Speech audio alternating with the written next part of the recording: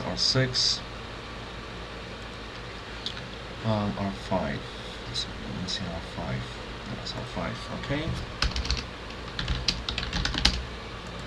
R5, R6 down, those switches, I don't think switches are actually, all those interfaces are enabled, I think.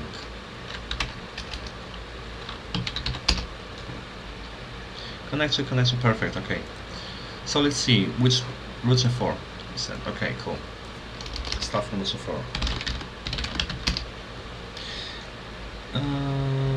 Something is shitty. Oh, what have I done? You see?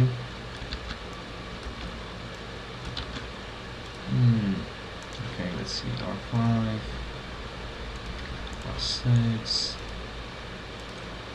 R4, R2, R1, and R3, I believe. Actually, BBOs or something. BBOs are fine, just in case. BB2, BB3, and BB1.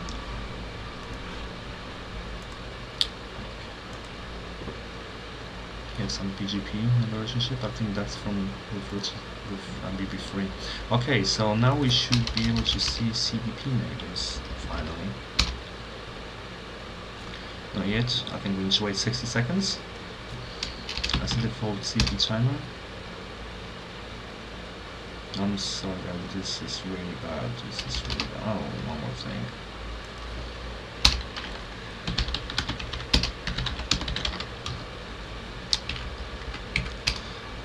Full. You're gonna have to take that as well.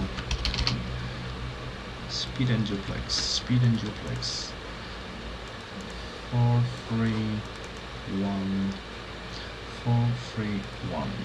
Let's go for number 2.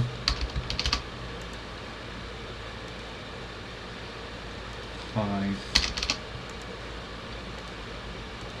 and 6. Okay.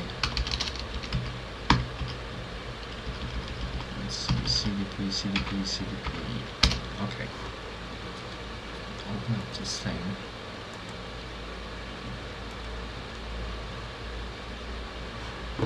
Okay, 2 minutes, perfect, okay. So, router 4 connects to switch 1 on FA00. That's on VLAN, we need VLAN 1 and 2, 49, 1 of, okay, so let's create it. Router 4, FA00. Let's go under the interface. FA00. No IP address, no shutdown again. I always do it, I don't know guys why, but I just always do it. And let's start from 192. Encapsulation .1q. We now create the root on a stick. 192. IP address.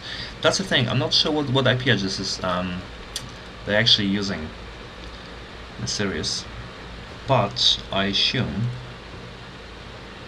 core is 10.0.0yy.y, which I believe is for the core, which is everything almost. So let's say on row 4 would be 10.0.0.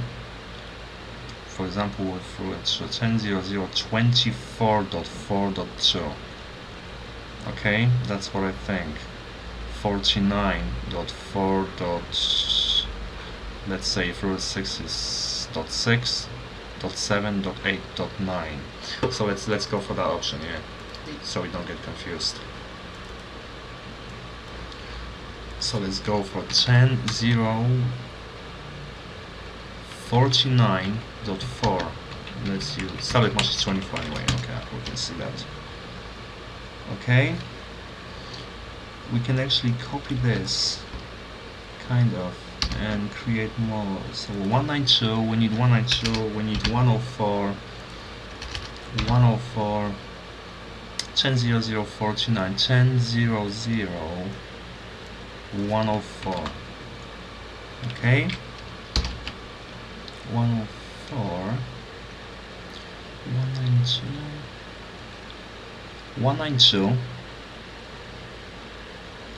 104, 49. Oh, made a mistake. 10, 192. So that's gonna be 192.4, 10, 0, 192.4, 104, 49.4, and the last one is 24. 24.4. Is that correct? 1, 2, 3, 4. 49, 192, 104, 24. 49, 192, 104, 24. Perfect. Okay, you can paste that in.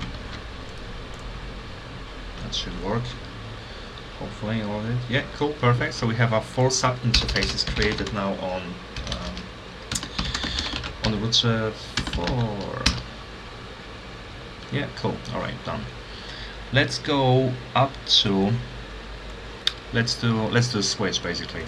So router 4 is connected to switch 1 of that interface. So let's go to switch 1 and quickly set up the trunk.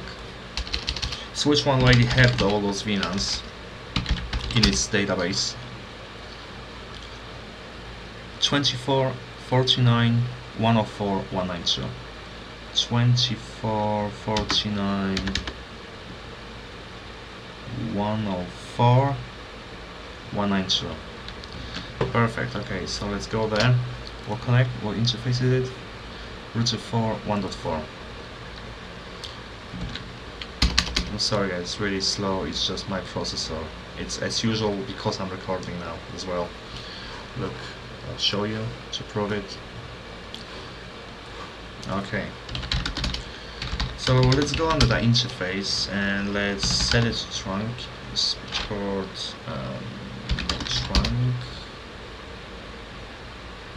Switch trunk, encapsulation, .1Q.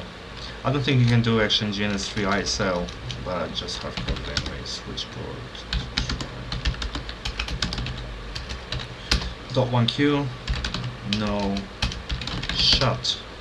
Perfect, so router 4 should be able to, well, it's not going to be able to communicate with anything at this point, but we're going to set it up soon. Switch 3. VLAN 49, I believe this is the SVI on switch 3. It has to be an SVI, switch 3. Switch 3, where's switch 3? So what we can do now, at this point, we can actually 49 dot, we said 6789, so we're gonna ping 49.9. Repeat 100 times, that's how I always do for testing. So if we go under there and create VLAN 49.9 with 24-bit subnet, that ping should start working in a second. 9. Is that BB1 with a half duplex, BB1 half duplex, BB1.